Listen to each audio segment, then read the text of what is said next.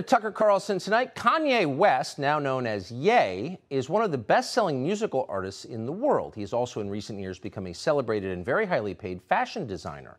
And of course, for a decade, he was well known to TV audiences as an in-law of the Kardashian family.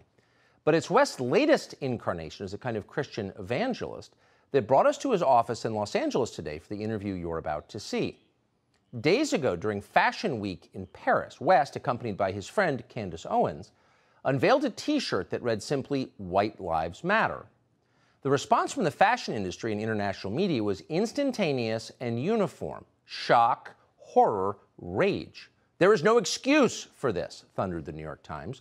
"West is legitimizing extremism," shrieked Rolling Stone, etc., etc. What was strikingly missing from the coverage, however, was any explanation for why West did this. What was the T-shirt about? No one seemed to think to ask him, much less to listen to what he had to say. Instead, the enemies of his ideas dismissed West, as they have for years, as mentally ill. Too crazy to take seriously. Look away, ignore him. He's a mental patient. There's nothing to see here.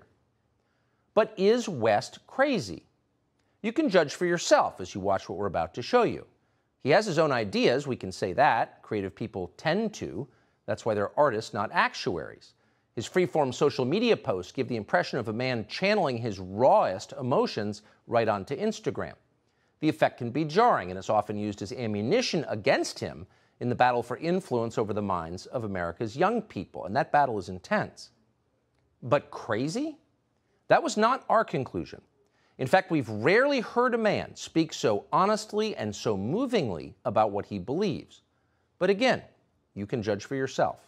Here it is. So you just came from Paris Fashion Week. You just landed, and you have a lanyard still on from it, and there's a photograph on it. What is that? It's a photograph of a baby's ultrasound. Why is that? And that you designed that? Yes. Why? What does that mean? It just represents life. I'm pro-life. Boy, so you wear it on a badge. What kind of response do you get? And good, amen, I agree. I don't care about people's responses. I care about the fact that there's more black babies being aborted than born in New York City at this point. That 50% of black death in America is abortion. So I really don't care about people's responses. I perform for an audience of one, and that's God. I'm starting to see why they want to make you be quiet. When did you start to feel this way? When did you start to realize this? I really felt like, I think I started to really feel this need to express myself on another level when Trump was running for office and I liked him. Yes. And every single person in Hollywood, from my ex-wife to my mother-in-law to my manager at that time to, you know, my so-called friends / handlers around me, told me, like, if I said that I liked Trump, that my career would be over, that my life would be over. They said stuff like people get killed for wearing a hat like that. They threatened my life. They put my life. They basically said that I would be killed for wearing the hat. I had someone call me last night and said anybody wearing a White Lives Matter shirt is going to be greenlit, and that means that they're going to beat them up if they wear it. And I'm like, you know, okay, green light me then. You know, God builds warriors in a different way. I don't know if it's because of me being born in Atlanta and growing up on the south side of Chicago that, you know, he made me for such a time like this. It's like with David, you know, he tended to the sheep, but while he was out there, he had to fight all kinds of animals. So when it was time for Goliath to come, he thought because he was a sheep herder that he didn't have the skill set to take down Goliath. And the thing that I have is the position, I have my heart, but the number one thing is we have God on our side. And for the people, even if you don't believe in God, God believes in you. So you made reference to the White Lives Matter T-shirt, which you brought out at Paris Fashion Week. Yeah. Why did you do that, and what did it mean? You know, I do certain things from a feeling. I just channel the energy. It just feels right.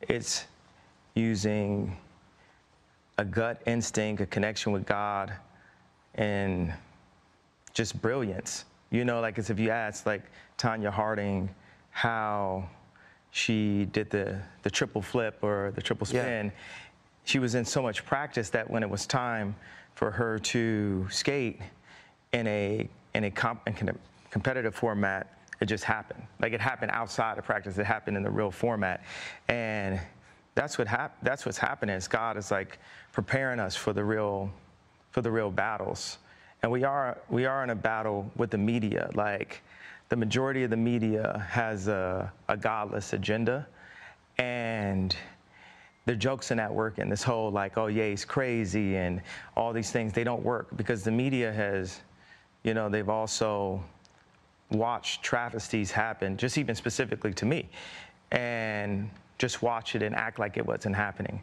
and they stay quiet about it. What have they? I want to answer the white. Yeah. I feel like someone caught what I was saying, the comparison to Tonya Harding about the White Lives Matter.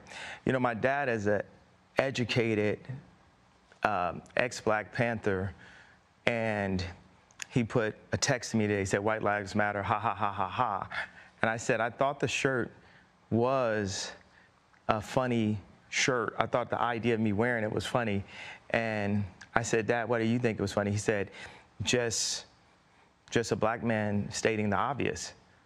Yeah. And, you know, my dad doesn't listen to rap music, and he's like super educated. We opened up a water distribution center in the Dominican Republic together. He's like the original Steve Jobs, but he was getting blocked every which way with all of his ideas, and he didn't have an endless bank account, and he didn't have Instagram. So all these ideas, he had to like take them back and compress them. Like my dad is the most brilliant person that I know, and we actually have a strained relationship because I was taken from him, because my mom was an actress, so she was a liberal, and my dad would see certain things and say, you know, we should do it this way, we should do it that way, and the people got around my mom and pulled her away, much like, you know, Kim is a Christian, but she has people who want her to go to Interview magazine and put her ass out while she's a 40-something-year-old multi-billionaire with 4 Black children. And this is how fashion wants to, how they want to present her. So I know you give these questions, and I give you like these 3-part answers. Is this a cool format for you? Yeah, I love it. Okay, cool. And I am following it. All right. So you said that your father said when he saw the shirt, White Lives Matter, it's great to see a Black man stating the obvious. So by which I think you meant that's obviously true. Yeah, that's my favorite response, because I kept on thinking, like, you know, people, they're looking for an explanation, and people say, well, as an artist, you don't have to give an explanation, but as a leader, you do. Yes, I think that's right. So the answer to why I wrote White Lives Matter on a shirt is because they do. It's the obvious thing. Yeah. Why do you think that's so, and I assume the implication is, of course, all lives matter because they're lives, because God created them. Yeah. Why do you think that that would be considered controversial?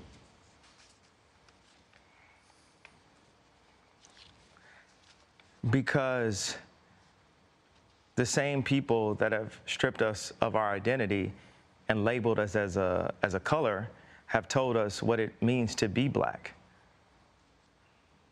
and the vernacular that we're supposed to have. My dad grew up as a military brat, and his family moved around, but they were based mostly in Delaware. And at the time, if they weren't the only Black family, they were one of the few. And he would be discriminated against because he was Black. So by the time he got into college, he would be discriminated against. He went to a Black college, he would be discriminated against because they said he talked too white. Yes. And then he played the kick drum in the band. So when he would go to the club and the music was playing, where would he clap his hands? Where the kick drum is. Yeah. So it's the opposite of where everyone else was clapping their hands. And this is the most elegant and tasteful person that I know. And when my mom, when the school suggested, like, the herding systems, because what they do is take the black community and they separate us, and they separate the families, and the educated, they push this, need for higher education, and us as blacks, we discriminate against each other and say, well, I got my PhD and you don't have your PhD, so I'm better than you. And so my mom, she had a PhD, and she was influenced to move to the south side of Chicago and take this job at Chicago State University. And she told my dad, if you come for us, you'll never see him again. Because, the media ridiculed me for getting the house next door to Kim to see my children. And they even said that I was stalking her and her new boyfriend because I bought the house next door to see my children.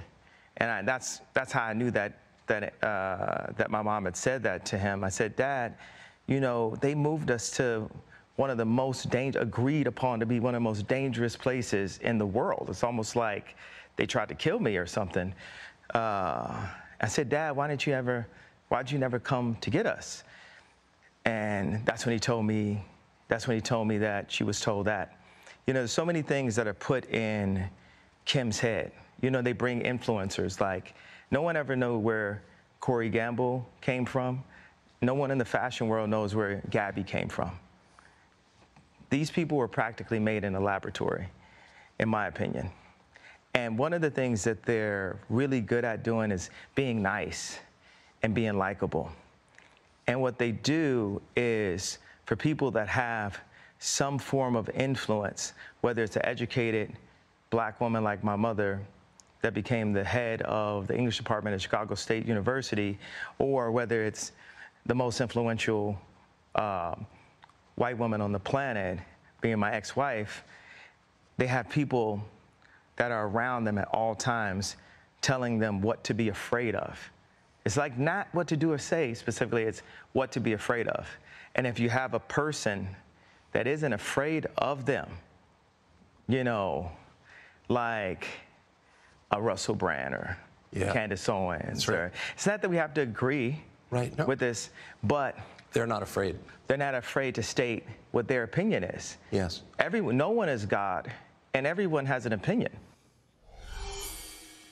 So a conversation like this is a window into a world that you don't see. So if you're familiar with West from the media, you think of him as an individual man. What you don't think about is that he is at the center of a battle, and people like him are at the center of a battle to get a message out, mouthed by the lips of influencers like him and so many others, that extends a storyline on behalf of, well, in this case, the status quo. So there are a lot of people vying to make certain that people like him say the right things, and the consequences for not doing that are very severe. So for him to come out and say all lives matter, obviously, is a huge threat to a lot of people. Who are those people exactly? Well, we asked him, and he told us. That's next.